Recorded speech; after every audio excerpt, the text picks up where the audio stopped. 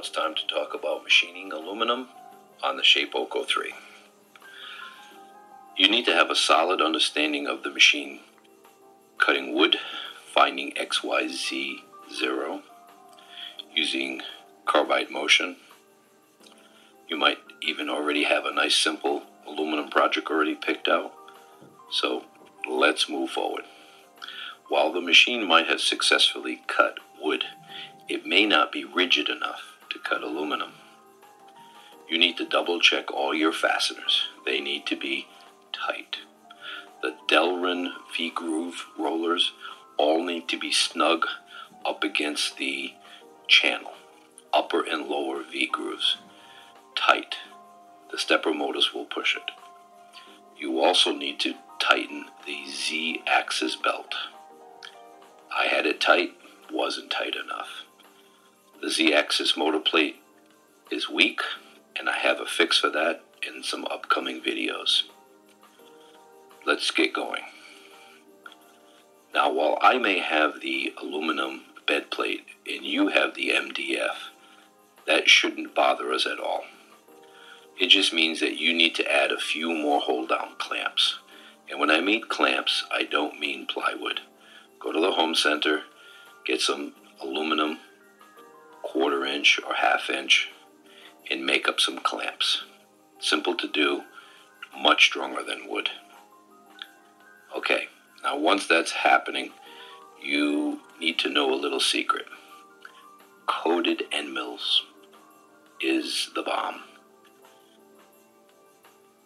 During the shearing of aluminum in the cutting process, a tremendous amount of heat is generated, actually near the melting point of aluminum.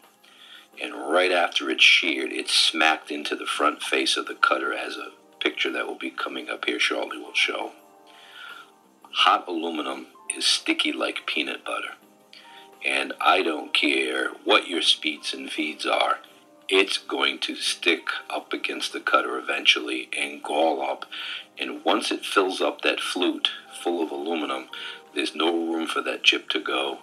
And then all hell breaks loose and you end up breaking cutters. So, coated cutters, you have to trust me on this. I also prefer 4 flute. Please, never install a standard length drill in your router. If it's just slightly off center, it will bend, break, and be sent out as a projectile. Take care with your cutters in your toolbox. In the video, you see that I have uncoated end mills. Yep.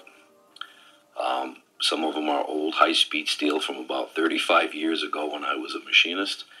And the uncoated carbide is used for wood. Never touches a piece of metal. Now, during the manufacturing, I prefer to drill my aluminum. Unfortunately, Carbide Create doesn't have a drilling program. You can try using a pocketing program, but it doesn't usually work when you need a 1/4 inch hole and you have a 1/4 inch end mill. It doesn't create code. So I use Fusion 360 for that, and a full retract pec position program or cycle.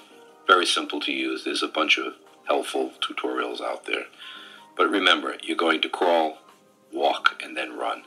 Worry about pec cycles after you've mastered a dozen aluminum parts. Now you can see that I use a WD40 Drip lubricant.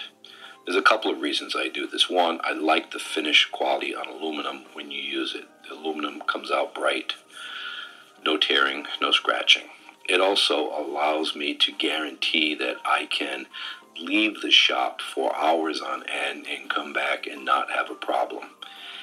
It only takes a couple of drops of WD-40 to guarantee a smooth operation. Information on my holder will be in the description. Now, some of you have asked me some questions about speeds, feeds, and depths of cut. I put a paper at the end of this section of the video, and feel free to stop it and write down that information or do a screenshot. All right, speeds. Spindle speed, I run at the slowest that the DeWalt rotor router goes, which is roughly 16,000 RPMs. Feed rate is 20 inches per minute. I recommend that you start at about 10 to 11 inches per minute and slowly ramp your speeds up. Starting off too fast will very rapidly show you just how unprepared your machine is. Starting slowly is a little bit safer. Let's see, and now depth of cut, 20 thousandths depth of cut. Think of this as a high-speed machine where you take rapid, small cuts. That's how it's done in industry. There's nothing wrong with it. Can the machine handle more? Yes, but that's in the future. Remember, crawl, walk, run. You've also asked me where I get my material. I go to an industrial metal supplier, and I scrounge through what's called the remnant bin. It's thousands of pounds of aluminum and stainless steel and just about any size and length imaginable for the home hobbyist. And both the stainless steel and the aluminum is sold at $2 a pound. For the 3 by 10 inch metal vise that I produced in the previous video, the aluminum ran me $19. Now that's a steal. Again, let's pick out a very simple project, and we'll talk about that. My final cut on this aluminum block, which measures 3 by 10, is done in a 4-pass fashion. Right now it's in a horizontal fashion. I then change it to the vertical, so I run it in X minus, X plus, then Y minus, Y plus, then I run a diagonal, minus 45 and plus 45. You'll see the picture of the G code. Now, why do I do that?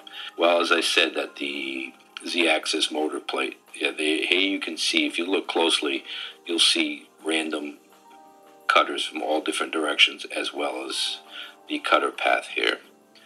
The Z-axis motor plate is weak, and you get some deflection, which causes the cutter to cut slightly unsquare at the face of the cutter. So cutting it 4 times on my last pass produces a very, very flat surface. So my goal on this plate was to cut it to 752 to 754, but I wanted it flat. Well, I got 752 to 754 taper. Not a big deal. This is still in the pre-machining stage. Now, if you look at how smooth this is, I use a 18-inch piece of granite tile that I got at the home center for about $2. It had a cracked corner. I tape a piece of 120 grit sandpaper to it and just run it along that. And within a few minutes, you have all the cutter marks removed.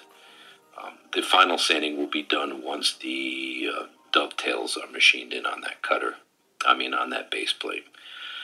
Now, I unfortunately, from day one, had a lot of error messages where the carbide motion would disconnect. Oh, by the way, this kind of finishes it for the information on machining aluminum. One of the best options that I purchased for this machine was the homing switches from Additive Aerospace, I think it is. Again, link in the descriptions. It puts 5 limit switches, XY plus minus Z plus. And it also sets the machine for homing, which I think is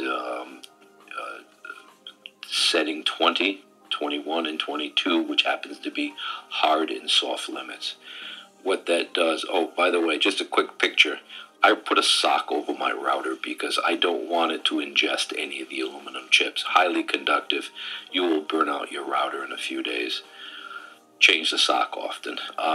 So these limit switches, one of the nice features is what it does is when the program loads, it reads ahead almost through the entire program if it's not too long. And if it thinks it's going to hit, or if it's going to hit a limit switch, it gives you an error and it never actually runs. You just have to move your plate or your part on the table further away from that axis that it was going to hit and rerun the program. As you saw right there, I G0 or rapided down to my Z, what I would call Z0. You don't ever actually have a Z0 anymore. 000 is in the home position and everything else has a new number. Now, along with the limit switch, this option also comes with the probing. And let me tell you, I was never a fan of putting my hand on the cutter with a piece of paper. I just found that to be unsafe. Here you go. You just tell the machine to touch the material, touches the material, it stops, it gives you the exact position, and I mean exact. It repeats within a few microns right there. Z0 is 30.36 from Z0. So after that, you type in this code G10L20 P1 through P5, which is a memory section for setups. You load your program. The program doesn't have to change. It's the existing program that you did even before you had homing switches. And the gerbil board does all the math as far as adding and subtracting from where it is to where it needs to go. And it just runs slick. It also allows you to stop anywhere in the program, send it home, shut the machine off, start it back up, send it back to home position, and start the program over again. Now, my next video will be detailed information about my enclosure. A bunch of you have asked. I welded it together, but I'll also tell you how to make it without welding it. It definitely decreases the noise by about 50 to 60%. Nice and quiet, as well as very, very safe. Well, I want to thank you all for watching, and hit me up with any questions that you have.